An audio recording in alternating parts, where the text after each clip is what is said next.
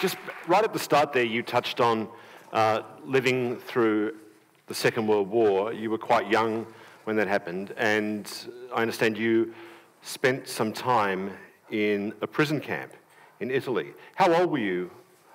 Well, I was 11 when we were put in a concentration camp because my father had been working for the former Hungarian government that was implicated in the war, and he was consul general in Venice, in Italy. And so it wasn't clear how much he had been involved in the war, and so we were put in that camp to be vetted, in a sense, to be found out. And after 7 months, he was released with apologies, saying actually it turned out that he had helped many people escape as consul. People were persecuted by the Nazis. And he gave passports and visas to people who were persecuted, and so they could go to Spain or Portugal, and then from there to the safer places of the world. So, but it was actually the scariest part was just before the end of the war. Then bombings and threat of guerrillas, partisans, and then the Russian troops moving from the east. It was kind of scary.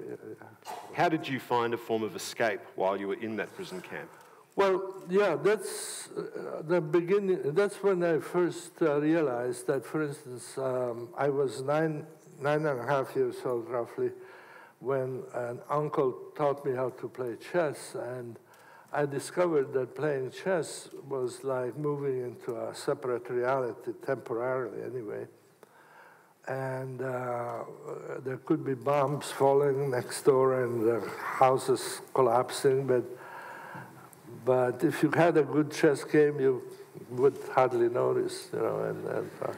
Is that where you, I don't know, maybe had your first acquaintance with flow? I mean, it sounds, what you're describing there sounds a lot like flow. Yeah, it was one way. Later on, when I didn't have much money after the war, and I ended up with a group of climbers in Italy, and we started climbing in the Alps and Dolomites, and that's another heritage of the flow theory in some ways, because I realized there too that suddenly when we were on the rock, the fact that you have lost everything and you had no hope of a great future, you still could get immersed in something that you felt was expressing who you were in a way, and that those were things that got me to realize there is this way of living that is available in case you need it, you know. And then I realized that you can do it all the time. It wasn't just when you climbed rock or played chess, but being, you know, for instance, one of the most readily available forms of flow, which we don't use almost at all, is family life. You know, I mean, most people end up feeling kind of bored at home, usually. They want to be home from work because work is not supposed to be enjoyable, and home life would be free. You can do whatever you want, and then you get home and you don't know what to do, so you turn on the telly and immerse yourself in a kind of a state of apathy, which takes your mind away from problems, but it's, in the long run, it's not very conducive. So after the war had finished, then, was the area around you, there were bomb cities, there were people who were barely alive, and those people had lost family members and friends. What was the general kind of misery that was all around you then? What got you thinking about happiness in the first place? Well, I think one of the, first of all, I was 9, 10 years old at the very end, so I wasn't a keen observer of human nature. So I'm not sure I had a good view of what was happening, but what I noticed, I suppose, is that, for instance, suddenly, towards the end of the war, all of the grown-ups, not all, but the large number of the grown-ups in our family started reading Nostradamus and the prophecies from the 14th century seer, kind of magus from France, who thought he could predict what would happen in the next 500 years. And instead of listening to the radio or the radio didn't tell you what was happening, that's one thing. But there was no understanding of what was happening. Even the adults around me were like children, and they became very selfish. They became kind of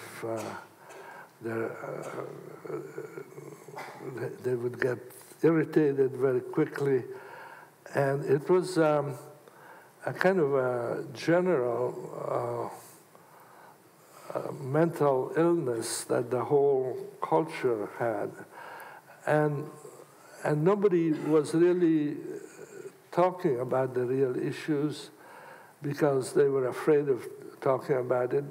The best information about the future that I had was a boy who was 2 years older than I, and he was the son of the janitor in our building. He was taking care of, and he was saying, you know, where you live now, we will move up there, and you will be living down here, and that's how it's going to be. And he could tell me things about what was happening in Russia and the United States, and I had no idea, and which was kind of, there was a denial, which I realized people were denying the reality around them.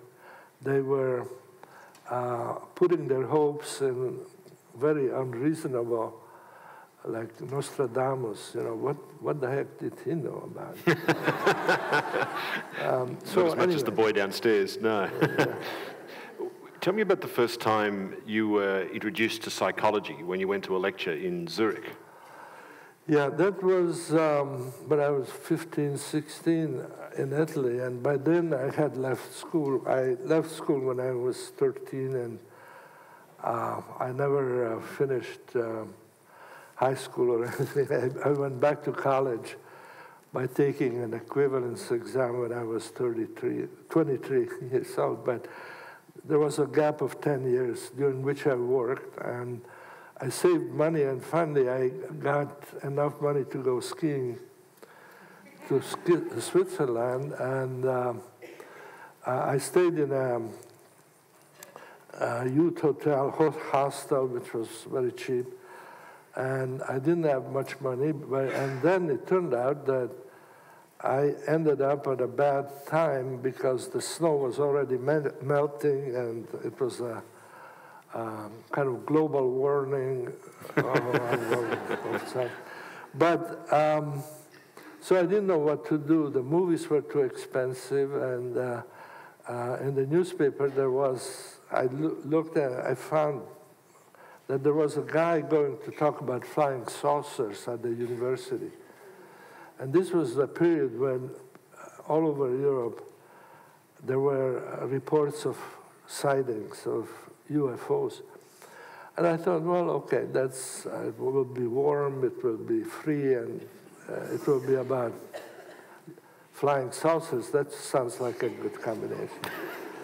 So I went there, and the guy turned out to be a very strange person because he talked not about real little green men or anything like that, but about our need to, the European need to reconnect with a kind of a wholeness of ethical, spiritual, which was shattered by the war. And so what we did was we imagined seeing these saucers, flying saucers, which were really parts of the archetype on which the mandala, the Hindu notion of the unity of the cosmos, was based. That the mandala is a circle that unites everything in the cosmos. And we imagined seeing these things flying. So it didn't make any sense to me, but I realized that the guy was onto something very important, which was what happened to Europe as a result of the destructions of the war and the horrors that went on before it and after it. So I took note of the name of the guy who talked, and I found out that he had written some other books, and some books. And so I started reading them, and he was Carl Jung, who was one of the... So Carl Jung introduced you to psychology at a lecture about flying saucers in Zurich. We've all got to start going to those lectures when we see them advertised in the paper. We don't know what kind of life-changing experience will come out of that. Absolutely. So what was it about that then made you think you might want to have a life in psychology? Well, yeah, for a long time I didn't think that I had any... First of all, I haven't finished high school, and I was working in Italy. But then finally we got, everybody from Eastern Europe who was in Italy wanted to go somewhere else because Italy had been ruined by the war too, and there was nothing to do. You couldn't get a work permit. You had to work kind of on the black market, so to speak. So everybody applied to visas to, I think the number one destination was actually New Zealand. Everybody wanted to be in New Zealand. Then Australia, and then United States, and then in decreasing order, all the other parts of Canada and South America. So we applied for visas, and suddenly we were on the list. We were called, my father, mother, and sister, and my parents really didn't want to go to the U.S. So I said, well, maybe if I go to America, I can continue my education and try to figure out more what this guy in Zurich had been saying, not about flying saucers, but about what people lost as a result of the war and why people were so destroyed when they lost the material supports of their existence and so forth. So, so I applied, and after a while, I got the visa to come here, whereas my parents and sister went to Belgium, where my father found a very nice job as a librarian to a monastery that makes the second best beer in the world. There was no position at the place that makes the very best beer. And can I have that job? Just go on. So your father went from being a diplomat to being a librarian in a monastery? Well, yeah. He was ambassador in Rome until 1948. And in 48, the Centre Party, which was the smallholders, had an election, and the communists had 17% of the vote, 17, and the smallholders had like 62%. But because Hungary was invaded by Soviet troops, they found a way of putting all the elected people from the large party, the center party, in jail for one reason or another. And the only people left in the political arena were the communist. So your dad had to run for his life pretty much then, in other words, to get out of the Soviet, communist Hungary. So anyway, that was in February in '48, and my father at that point was recalled to Budapest to get retrained for the new government, and he decided, no, I better stay out here. And so he was indicted and sentenced to death for not coming back, but he didn't come back, so it was okay. Nothing happened. They couldn't get him. So about 3 years ago, I was very pleased to be called back to Budapest and be given a big prize by the President of the Republic for scientific contribution for the well-being of mankind.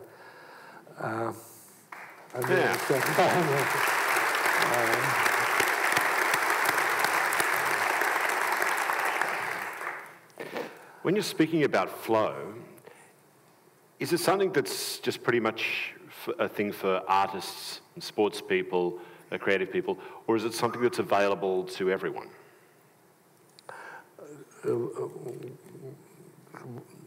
By itself, flow isn't ethical. Is that what you're asking? I was saying, can anyone experience this, or is it really for creative people or high-achieving people? No, I think it's very simple.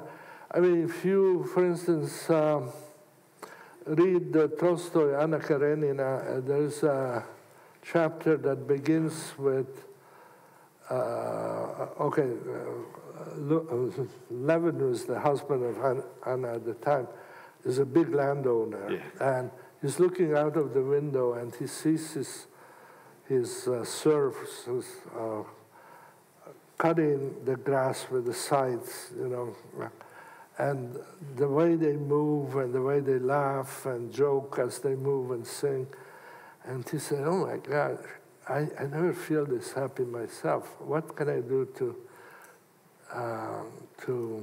experience it? So he says, he walks out and he asks one of the old peasants to give him a scythe, and starts doing it, and within 5 minutes he's all sweaty and his muscles are hurting, and he stumbles and falls, and everybody laughs. And so he goes immediately back and says, that's not for me. I think everything can be flow-like. I think hunter-gatherers are probably used to be in flow most of the time when they were chasing the prey or trying to find the fruits in the forest. But then, you know, if you look at the evolution of human technology, probably one of the worst periods was in the late 1700s when Industrial Revolution started rationalizing work so that people became simply serving these machines that were completely moving by themselves, and you had to, in England in the 1760s or so, children had to get up at 4 o'clock in the morning to start their shift at the mechanical looms and arrive there and work for 10, 12 hours. And at that point, you know, they lost whatever flow potential they had, and the only way to survive was to work and sleep and drink in between, you know. So it's possible. I think we are all equipped to enjoy what we have, either body or mind, and to the extent that we have the opportunity to use our body and our mind, we are going to find flow. Unfortunately, what we find, for instance, in America, also, the very first consulting job I had was from sheriff of a county just west of Chicago, who asked me to come and try to explain why it happened that so many teenagers in their community ended up stealing cars, breaking into houses, defacing, burning down the school, etc. This was a very rich neighborhood, a community of doctors, professionals, businessmen. But the boys had nothing to do, and the girls not either, but for boys, having to do something is more important in a sense as they grow up, something physical, something difficult, challenging. And if they can't find it, if they are very good athletes, they can find it in the school team. But if they are not, and they are not geniuses intellectually, then they don't feel they can express anything they can do. So the first interview I had was with a 16-year-old boy who told me he was the son of a banker and the mother was a teacher. And he told me, you know, if you can tell me what I could do that's as much excitement and fun as breaking into a house without waking up the people who are there and stealing the jewels without being noticed and go out with the jewels, which I don't need. I don't know what to do with them. I just hid them in the backyard. But the thing was the challenge of going and stealing, even though you don't need it, you know. So that we need to have opportunities for using our brains and our bodies, but other than that, I think it's built into us too. It seems to me that video games play on that sense of flow and the addictive qualities to it. What do you think about that? And the video games, the way they try and bring the game player into that sense of flow to the point where you can be sitting there in your underpants all day in front of a screen, sitting there sort of slake-jawed. I've done it myself, so I'm not getting sanctimonious here. And I'm not sure that's entirely healthy when it goes on for several days. What are your thoughts on that? Well, yeah, I feel kind of conflicted because according to the video game makers, they are basing a lot of their games on flow. What they say they're basing it on flow? They use the word flow? Oh, yeah, sure. They're using your research to make games more addictive? Yeah. Unfortunately, that's one of the downfalls of discovering something is that if it's usable in one way or the other, it will be used. And unfortunately, I think video games as a transitional activity are not really that bad in the sense that it gives you a sense of control. You have to be very quick and observant, and that's not bad, but if you don't get the next step, something more interesting, more active to do after that, you get hooked on that one opportunity to experience flow, then it's really a bad thing. And I hope that young people will find. But it's a problem universally. For instance, one of my students went to teach in Saudi Arabia, and he got this job at the University of Riyadh partly because he had studied flow with me, and he started looking at what people did for flow in Saudi Arabia and found that the most important form of flow for young people was to drive out in the desert in one of the father's Mercedeses or Rolls Royces, and then race in the dunes, sand dunes, and turn around and ruin the car. But that was because there was this long tradition of racing, but it used to be camel racing. And a young man felt that he could show how good he was by racing camels with other young people. But camels are kind of out of style now, and so you go with the Rolls. You know, you mentioned there the character Anna Karenina and the character of Levin there, and really, you know, he's actually based on Tolstoy himself. He's the stand-in character for the author there, and really, so much of that novel, the subplot of that novel is Levin trying to find a way of being happy in the world, and he only achieves it once, really, which is when he does that day's labour with the peasants in the field cutting grass. At the end of it, as you say, he experiences this flow and he feels this absolute state of ecstasy, and then he sort of goes on and he seems to forget all about it. That's the funny thing. He doesn't remain mindful of that was the thing that made him happy. And he gets married, and that makes him happy for a couple of days, and he's miserable, and, you know, back and forth. But it seems really easy to forget the lesson of that we can find that happiness we're looking for in that state of flow. Yeah, well, Tolstoy had this thing about happiness, and one little book that we use at the introduction of the psychology I teach in Claremont is another Tolstoy book called The Death of Ivan Ilyich, which is the biography of a judge who is now suffering of apparently pituitary cancer, according to doctors. I don't know if it is. And he's remembering his life, which, again, in his life also, the only thing he remembers as being close to flow is sledding as a boy of 7 down the hills of his grandfather's home. And he says, Dad, that's when I really felt happy. And since then, nothing, you know?